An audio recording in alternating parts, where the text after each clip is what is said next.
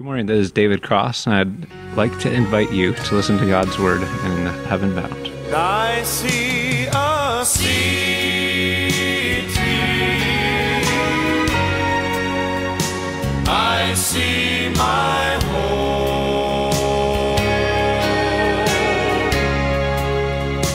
I see my blessed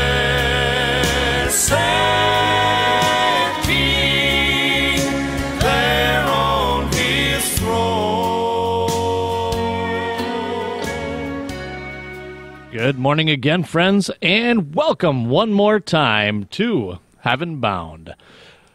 And I would like to extend a very, I don't know if you say happy, I almost said Thanksgiving, Valentine's Day, or how you give that greeting. But I do know there's lots of gift giving going on Valentine's Day because it's a day to share your love. And we are extra excited once again that you have joined us today on this Valentine's Day as well as this Lord's Day. And please stay tuned for this half hour, and we hope you enjoy this gift that we are going to offer you as a token of our love and a token of God's love for you. So Preacher will talk a little bit more about that as the program goes on. So as we've said in the past, my name is Doug Benedict, and along with Pastor Jim Jenkins and the whole congregation here at Calvary Bible Church, we are a small congregation located in Gregg, New York. If you would like to come visit today, especially if you are looking for a good Bible-believing church, please come visit us today. We are located at 6869 Sweeney Road in Gregg, New York. You can put that into your GPS and it'll get you just about here, but it's 911 address system in Lewis County is not the greatest when it comes to using GPS. So it will get you in the vicinity. But if you like the old-fashioned directions, if you're coming out of Boonville or Utica, head north on Route 12, and you're going to make a right-hand turn onto Burdick's Crossing Road. If you're coming out of the north, like Lowville or Watertown, head south on Route 12 and make a left-hand turn onto Burdick's Crossing Road. If you're coming out of Rome or West Leiden area, head north on 26, keep straight onto 12D, then head north on Route 12, and once again, you will make a right-hand turn onto Burdick's Crossing Road. And Burdick's Crossing Road is located right next to the Valley Brook Drive-In. So you take Burdick's Crossing Road all the way to the end, make a left-hand turn onto Gregg Road, head up the hill, and make your first right-hand turn onto Sweeney Road, and we'll be up there about 200 yards on the right-hand side. And the snow is pretty much gone, so not much for snowmobiling going on around here. But if you're in the area, there's plenty of room, and we hope you will join us today. With this being the second Sunday of the month, we will begin our services at 9 o'clock this morning with our fellowship breakfast. Then Sunday school will be at 9:30. Morning service will be at 10:30. And we will break for half a day and be back here once again tonight at 6 o'clock for the evening service. And then we'll be back Wednesday night at 7 for the midweek prayer service. Now, we do have something special going on today as well. We have a couple guest speakers, so Preacher will not be speaking today at church. But don't use that as an excuse not to come, because you can get so much out of other people that are coming. And one of the guys is, I believe, working on heading out into the mission field. So he'll usually have something great to update on what's going on. So come out and join us for that. If all else fails, you cannot make it. We do stream all of our services live at cbclewiscounty.com. Well, let's get the day moving. And if you have your Bibles, turn to Genesis chapter 29, beginning in verse 20. And Pastor's going to talk about a couple different love scenarios that the Bible mentions. But one of them is such an unconditional love that the person loved us, like actually talked about us in the Bible. So again, turn to Genesis chapter 29, beginning in verse 20. And before Pastor comes, let's listen to Gold City as they sing One Scarred Hand. Is the fountain for a thirsty soul. He is the healer and soul. much more when my heart is broken by this world's demands. The pieces are mended with one scarred hand.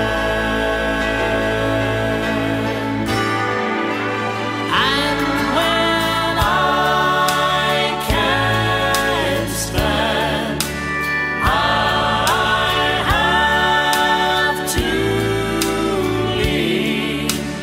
And when I can't see, I must believe.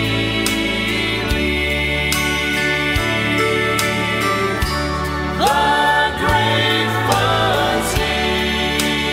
physician's touch is a balm that can mend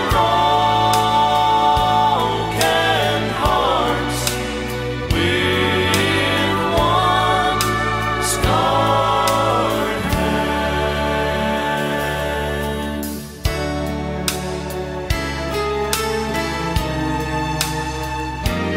It's a hand that hung this old world in place. Oh, a hand that was scarred just to give me grace, and to think a hand that holds the stars is small enough to mend one broken heart. And when I can't stand, I have to leave. And when I can't see, I must believe.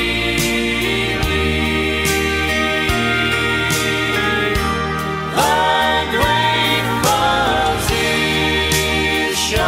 physician's touch is a balm that can mend broken hearts with one scarred hand. The great physician's touch is a balm that can mend broken hearts with one scarred hand.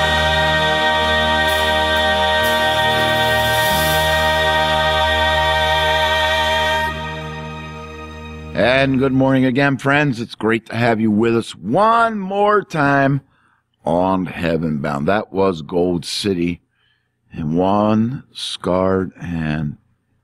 I remember singing years ago a song that's, I forget exactly the title of it, but it goes, the only thing there referring to heaven that'll be made by man are scars in the hand of Jesus.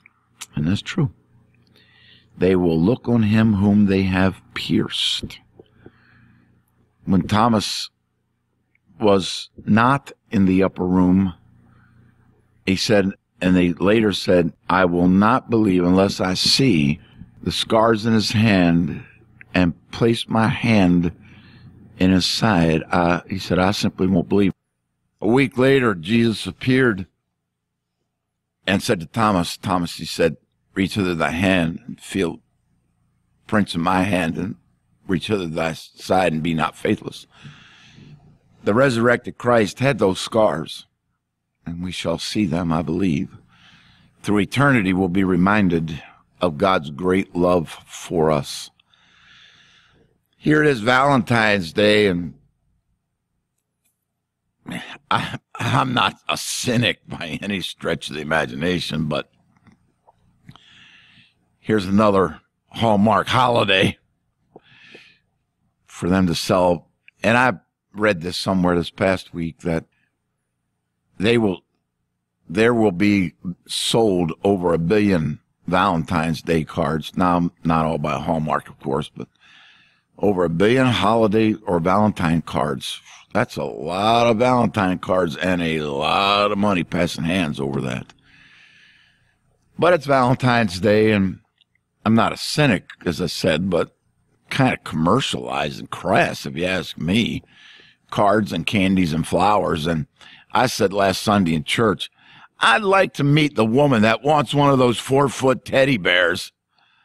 I asked in church, and not one woman raised their hand, or she looked around, nobody else did, and she wasn't about to, but nobody raised their hand on that one.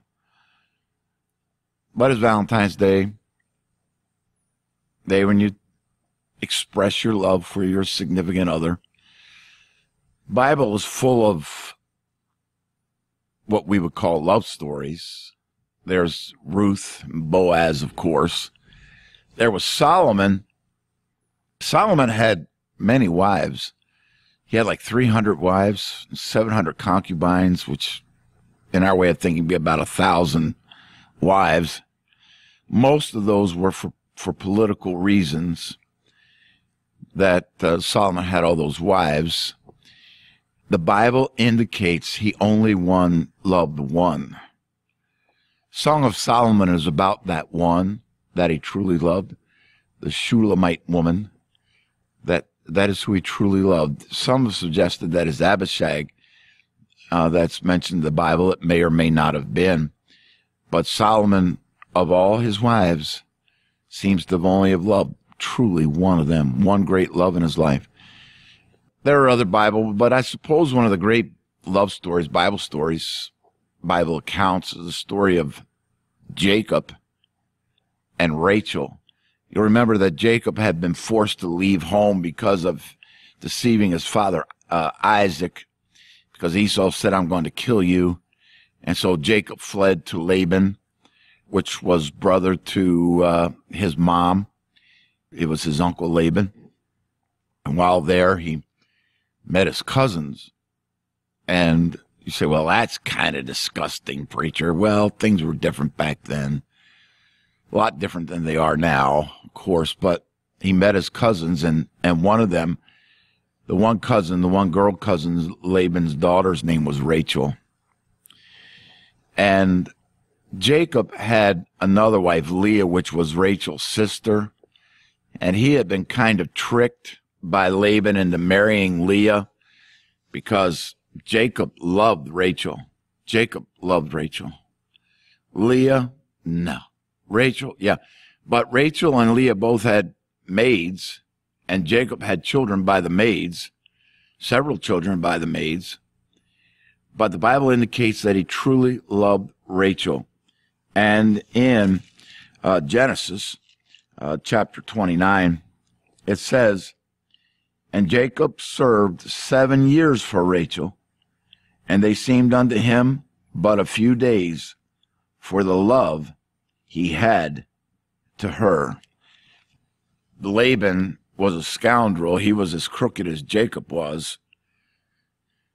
The word Jacob means schemer or conniver, and that's what Jacob was. After having worked 7 years for Rachel, then Laban got Jacob tanked up, evidently, and instead of giving him Rachel, he gave him Leah because she was the older and she had to be married first. Next morning, Jacob wakes up, realizes what's happened, goes to Laban and says, oh, well, that's our custom. If you want Rachel, you'll have to work 7 more years for her. Now, he'd already worked 7, and now he's going to have to work 7 more. He's going to have to work 14 years to marry the girl he loves. Now, I wonder how many of us would do that. But the Bible says they seemed but a few days for the great love that he had for her. Oh, how Jacob loved Rachel. Of Leah, and I forget the 2 maids' names. I think one was Bilda or Billa or something like that. And I forget the other one's name. But of those 4, Jacob loved Rachel. I mean, he was passionately in love with his wife. And unfortunately, she didn't have children for a long time. And then Leah, her sister, tormented her over that.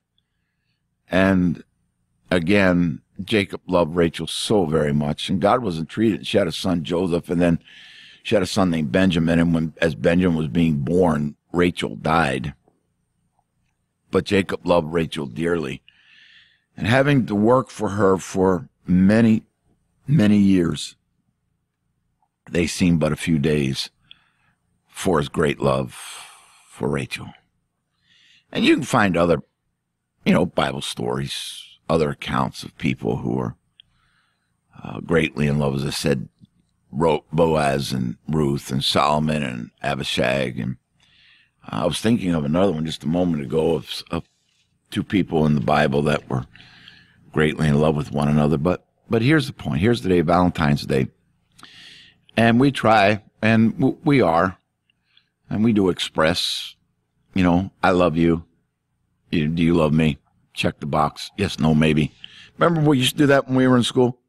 Remember when we were kids? And I think now if you did that, they'd probably have you arrested for sexual harassment, but they do stupid stuff like that now, But when we were in school, or love, we throw that word around so easily today. I love this. Somebody said, man, I love dogs, and if my wife dies, I'm going to get one. And, it's like, love.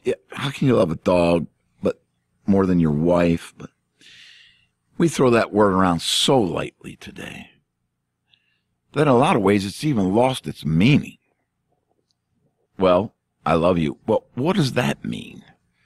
What does that mean? I will love you as long as, now see, that's conditional. I'll love you as long as you wash my clothes. I'll love you as long as you fix my supper. I'll love you as long as you work in the garden. I'll love you as long as you bring me your paycheck every Friday. See, all those things are conditional. Jacob loved Rachel such that, Laban says, you got to work 7 years for her. And then he says, now you got to work 7 more years for her. 14 years. But Jacob loved Rachel. And it didn't matter. It did not matter. For his great love wherewith he loved Rachel. Now listen. We think of great love stories like that. But let me remind you the greatest love story that has ever been told. And that is the one of how God loved you and me. How God loved us. How God sent his only begotten Son. The Bible says God is love. Now, there are several attributes of God. I always tell people this, that God is good. And God is good. That's what God is. God is good. But God is love. His whole being. That's what God is, love. For God so loved. But God commendeth his love, that in the ages to come he might show forth the exceeding riches of his grace to us.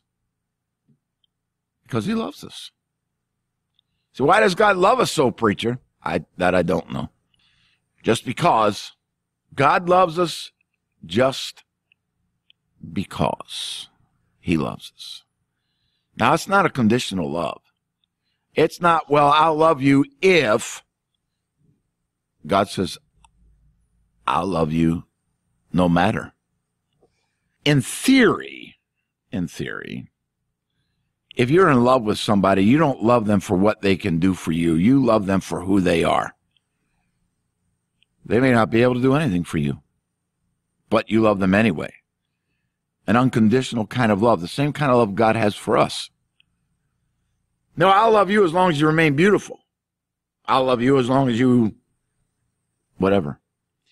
I remember hearing an account, it's a true story. Some of you are old enough to remember Vietnam, that terrible war. 58,000 of our best were lost for what appears now to have been no reason whatsoever, for the communists took over anyway. But a soldier had been seriously injured, had been burned terribly in Vietnam, and they had gotten him back to the hospital in Hawaii. And they flew his wife in, and she came into the room and saw her husband, and she took a brief look at him.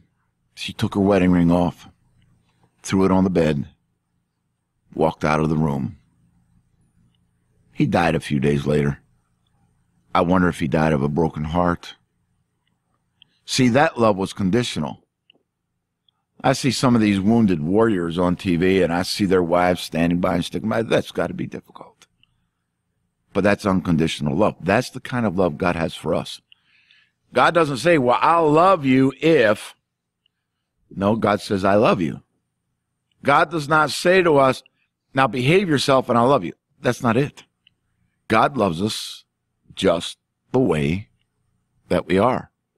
Now, if you be a good boy, I'll give you a popsicle. No, that's not the way God loves us. God loves us unconditionally. Go clean up your room and... No, God loves us unconditionally.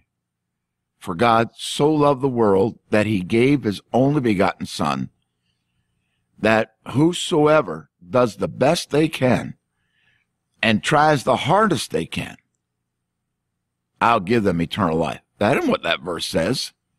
It says, for God so loved the world that he gave unconditionally, that he gave his only begotten Son, that whosoever believeth in him shall not perish, but have everlasting life. Unconditional love that God has for you, and he has for me. No greater love hath any man this, than a man lay down his life for his friends.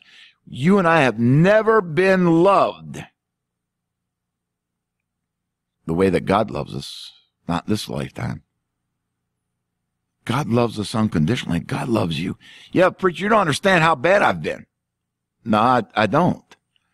But I know this, that God still loves you. You don't realize all the sins I've committed in my life. No, I don't. But I know that God loves you unconditionally. Years ago, we don't sing it very often in church anymore. We play it sometimes. Just as I am, without one plea. And I always get the words mixed up. Just as I am, without one plea, but that thy blood was shed for me. And as thou bidst, I come to thee. O Lamb of God, I come. And as thou bidst me come to thee. Listen, doesn't matter how you are. God will accept you. God would accept me. Absolutely. Just as I am. Absolutely. With all of my blemishes and all of my marks and all of my sins, you're telling me that God would still love someone like me? Absolutely. He loves you today. Loves you right now. God is love. That is what God is. God is love. And he invites you. God calls you. God wants you to come today to him. I read this somewhere, and believe me, if I knew who wrote it, I would gladly give them credit for it. But someone said this, that they can't believe that a God of love would send someone to hell. To which someone replied, I can't believe that people would reject the great love that God has for them. And that's true. God so loves us, and yet people reject it all the time. Here's somebody that loves them unconditionally, loves them just the way they are, loves them in spite of their faults and their failures, their sins, and the things that are an offense to God. Yet God still loves them. Someone wrote a song, I stand amazed in the presence of Jesus, the Nazarene, and wonder how he could love me, a sinner, condemned, unclean. But he does. He does, dear friend. He does love you. And he does care for you. That's the way God is. For God is love. And he that cometh to me, or she that cometh to me, I will in no wise cast out. Oh, how he loves you and me. Oh, how he loves you and me. He gave his life. What more could he give? Romans 8:32. He that spared not his own son, but freely gave him up for us all, how shall he not also freely give us all things through him? God loves us enough that he gave his only son to die for us on the cross. God gave his only son to die for you. Listen to me. You're listening this morning. God gave his son for you so that you could live eternally. Now, you say, boy, preacher, that's some kind of love right there. Absolutely. You mean God loves me that much? Absolutely. And he cares for me? Absolutely. And the Bible says, Jesus said this, he that cometh to me, I will in no wise cast out. I will. What is it that keeps a person from Jesus? It's their will. They will not come. They will not come that they might have life. Would you come today? There is a great God, the God of the universe, the King of kings and the Lord of lords, the Prince of the kings of the earth, the Lord Jesus. And he loves you. And he died for you and paid your sin debt for you. Why? Because he loves you. And God sent his only begotten Son so that you could live eternally. Why? Because God loves you. No greater love hath any man this. The love of God is just pretty hard to comprehend. Why would he love us? Why would he care for us? Because that's who God is. Such great love exhibited by God and by Christ at Calvary. And the Holy Spirit beckons you today. And the bride and the Spirit say, come. And let him that is athirst come and drink of the water of life freely. That fountain that is flowing deep and wide is open to you today, dear friend. On this Valentine's Day, why not accept the love of God? Why not accept that wonderful love? Wonderful grace of Jesus, deeper than all my sin. Why not call upon Christ today and invite him to be your Savior? He loves you. He died for you. He paid your sin debt. Why would you turn him away? Don't turn him away. Trust him today, friend, because tomorrow just might be too late. Friend, God does actually love you that much. He sent his only son to die for your sins. A horrible death. And he knew the death that he was going to have. It was foretold from the Old Testament and then came to reality in the New Testament. If you're ever feeling like you're not loved enough, always remember that God loves you. Jesus loves you. And us at Calvary Bible Church would love for you to fully understand how much God loves you. And we would love for you to know that you have a permanent home in heaven.